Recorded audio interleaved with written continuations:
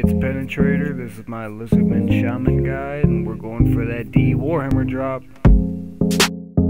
Alright, gear you're gonna need: do that hardcore Endirer and use your sleigh helm with your Shazian level 5, blowpipe, assembler, anguish, blessing, and ring of wealth. For your inventory, you'll need Alcrunes, bones to peaches, house tellies, super anti-poison, bastion potion, stamina potion, prayer potion, food, and cannon. To get there, go ahead and use fairy ring code DJR.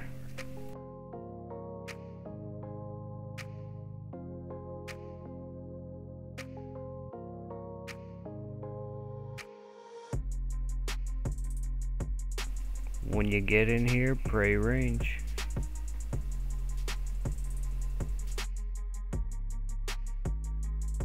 You can try and avoid them while you set up the cannon, or you just take a couple hits and get it out the way. One of the Shaman's special attacks is that they'll jump and land on you, but they need a 2x2 area to do that. So go ahead and hug that inside square and you'll eliminate that special attack. Try and keep a distance between you so they can't use their melee as well.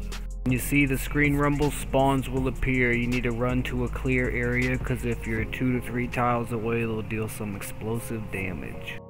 That's all there really is to it, guys. Just make sure you hug that inside square and run away from those spawns.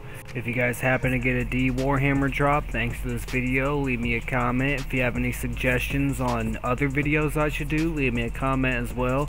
And if you enjoyed the content, like and subscribe. Here's some more gameplay for you, and I hope you guys enjoy.